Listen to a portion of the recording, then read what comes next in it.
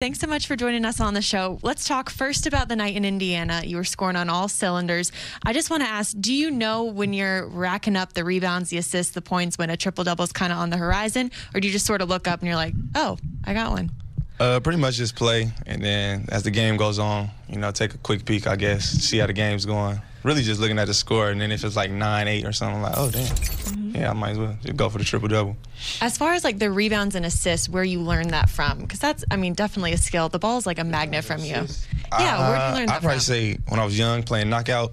Okay. I did that a lot. Just playing basketball, for real, 21, you rebound a lot, 5-on-5. Yeah, pretty much just playing basketball, I feel like. And when you hear your name in the record books, I'm sure you see some of the stats after the game and hear your name on a bunch of lists for especially what you've been able to do before you're even 21. Do you kind of pinch yourself and think, wow, I've accomplished a lot, or are you still it's just basketball? Yeah, just basketball. I pretty much just be caught up in the season trying to make playoffs and stuff. So pretty much just trying to get wins, and that's pretty much all. Does it make you excited, though, to know you're like inking your name in the Hornets record books? Yeah, a little bit. Probably more for my parents. I feel like it's a thing for them. But me, yeah, just wins. I feel like. That's my next question. After you have games like you did in Indiana, who calls you? Who texts you? And is your mom or your dad who congratulates you afterwards?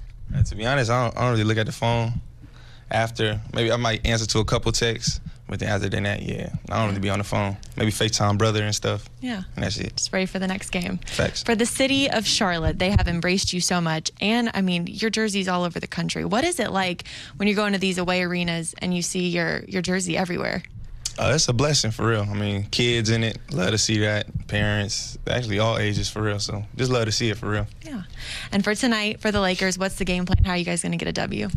Pretty much, I ain't even hear the game plan yet, for real. So we're going to go in there, go see what the game plan is. We went over a little this morning and just come out with the win, hopefully. Maybe another triple-double from you? Hopefully. We're going to try. Okay. But most importantly, the win. Thank you, LaMelo. I appreciate it. Good luck tonight. Thank y'all.